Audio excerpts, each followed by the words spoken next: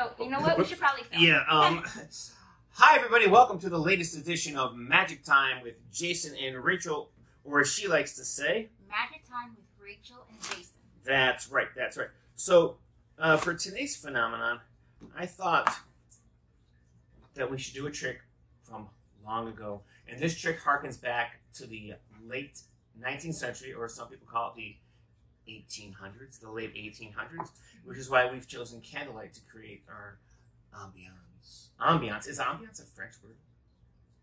Doesn't matter. Okay, let's get started. So go ahead and cut the cards, cut the deck in half, and just put the half right there.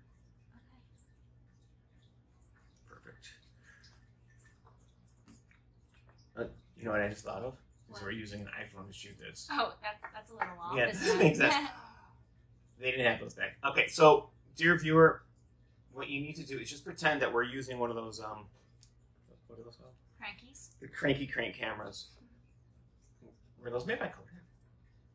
I don't know. It doesn't matter. Here, go ahead and look at your card. I'll look away. Okay.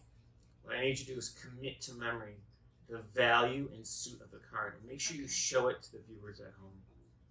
Use this camera. That's fine. Light it up good. Okay, and when you're done, just put it on top of the deck right there. And tell me when you're done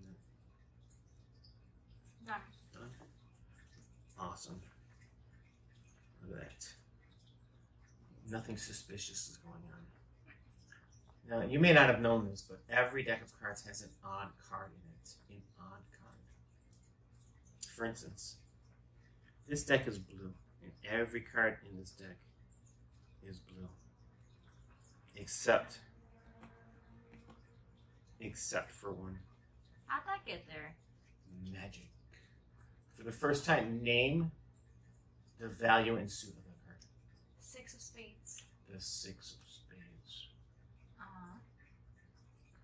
That's the it. Six of spades. Let's just put this right here. Okay. Oh, you know what I thought? What? Usually magicians don't do a trick again. We don't do it twice. Right. But the idea is pretty tantalizing. That was cool. Let's do it one more time. Okay. Here's what I'm going to do is I'm going to riffle through the deck like this. Okay. And just say stop anywhere you choose to. Okay. Ready? Yeah. Here we go. Stop. Right there? Yeah. Here, take the card you cut to. Or that you told me to stop at. Memorize it. Show the audience. Commit it to memory. You got it? Yeah, I got it. Put it right here. Now, just like before, I'm going to put this on top. Square it up. Now, no monkey business. Once again, Rachel, every deck has an odd card. And if you'll notice, every card in here is blue, except for there's supposed to be a red card in here.